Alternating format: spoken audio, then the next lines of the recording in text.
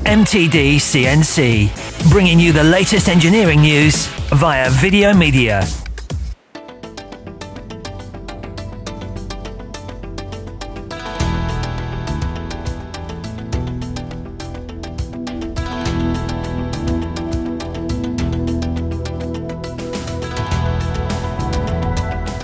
Nigel, we're here at McConnell, the home of the hedge cutter. Every hedge cutter I pass appears to be a McConnell. You seem to have great market share. Is this the case?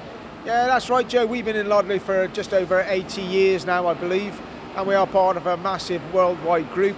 We not only produce edge cutters, but we also produce cultivation equipment, toppers, and that sort of thing as well. Okay, and I see you've just bought a Mazak i600 5-axis machine? Yeah, that's correct. We needed to change our production methods and introduce a different type of production for our hydraulic blocks, really. Design predicted that we needed to change, we need to speed up the movement on our machines, and that's basically why we went for the i600, really. And have you used Mazak before? Yeah, we have used Mazak before. We're very happy with Mazak. They got a great backup service, and we had a Mazak VMC at the time, so that's why we went for the Mazak again.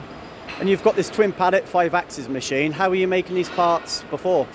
We were making them on a horizontal old style machine, but as I said before, the design changed. We needed to produce compound angles in our new hydraulic blocks.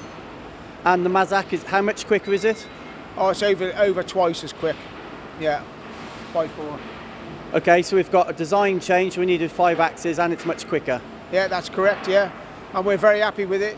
We're hitting those targets now, and we've bought lots and lots of work back in-house, so our inventory has gone down as well, so that's a double win, really.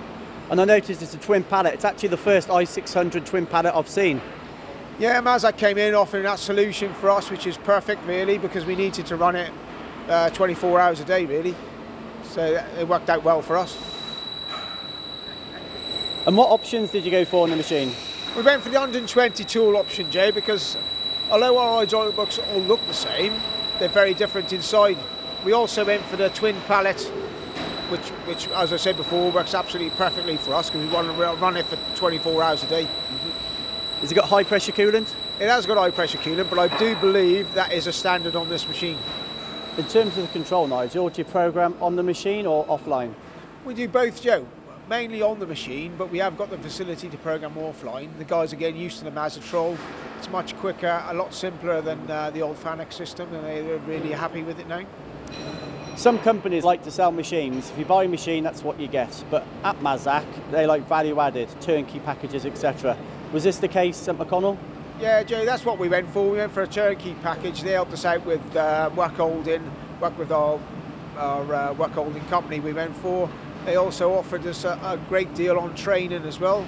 2 of our guys went down to Worcester with their main man down there, programming for 2 weeks. And they've also come in after the machine was installed. They helped us with 6 or 7 blocks straight away, so we were up and running. As a machine hit the deck, we were up and running. Okay, and as you look to replace older machines at McConnell's, will they be replaced with Mazaks?